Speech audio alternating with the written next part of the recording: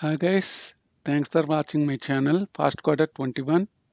So the main motto of this channel is to help the people who are in need of medical coding knowledge, whether you are a fresher or experienced people. My plan is to keep all interview topics at one place. So previously I have posted ED interview questions, SCC interview questions, anatomy and physiology interview questions. Tomorrow I am going to publish inpatient interview questions. In the future, I am going to publish anesthesia interview questions, radiology interview questions, and surgery interview questions.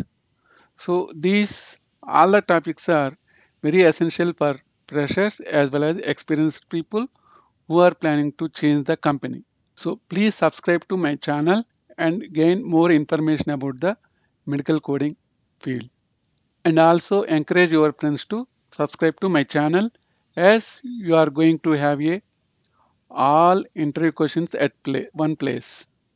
And also, if you have any topic in your mind, please let me know by keeping in the comment section so that I can make separate session for those concerned topics. Please watch the video until the end to gain medical coding knowledge. So, when you go to the interview, the most important question, which is for freshers as well as experienced people, is what is the difference between outpatient coding and inpatient coding.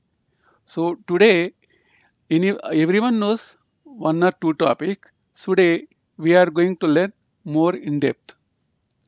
Yeah, as you know, here physician outpatient, facility inpatient.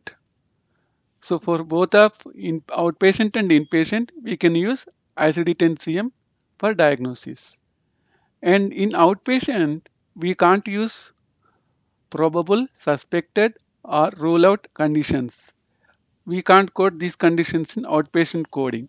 Basically, in outpatient codings, probable, suspected, and rule out are suspicious conditions, so we can't code in the outpatient coding. But inpatient coding, we can code probable, suspected, and rule out conditions. So, for coding surgical procedures, in outpatient, we can use CPT and HCPCS level 2. As you know, in inpatient, we have ICD-10 PCS. In outpatient coding, reimbursement primarily based on physician fee, insurance contracted rates, ambulatory surgery center rates. So based on the procedure performed in outpatient coding, you will get the money.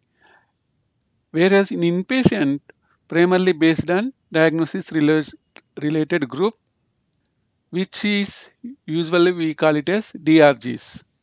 This DRG assigned to the principal diagnosis based on which inpatient coding facilities will get the money. In outpatient coding, for the patient, no need to stay in the hospital. In inpatient coding, hospital stay will need it. To consider as an inpatient, minimum 2 days is required. So in outpatient, code assignment is based on the encounter or visit. So for example, patient come in the morning and he will go in the evening. Otherwise, patient come at 10 o'clock and he will leave at 11 o'clock. So duration is a night criterion outpatient coding. Minimum 24 hours is needed for outpatient coding. So in inpatient, code assignment is based on the entire admission length of stay. So in outpatient, we will use CMS 1500 form, and inpatient, we will use UB04 form.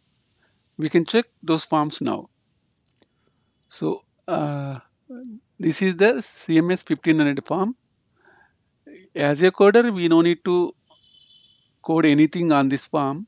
Basically, we need to have the boxes. What are the use of these boxes? See here in CMS 15 form, we will code our procedures here in outpatient, here modifier, here other diagnosis. So just we need to have one idea about the charts. Whereas inpatient, this is UB4 form. So just we need to have idea about this. We don't need to do anything here. So you need to check all these forms in CMS website. You can have a free access. Thanks for watching my channel, guys. Please help your friend to subscribe to my channel, as I am going to keep all interview questions and answer at one place, and I am also planning to do mention or publish latest updates in the medical coding field. Happy coding, guys.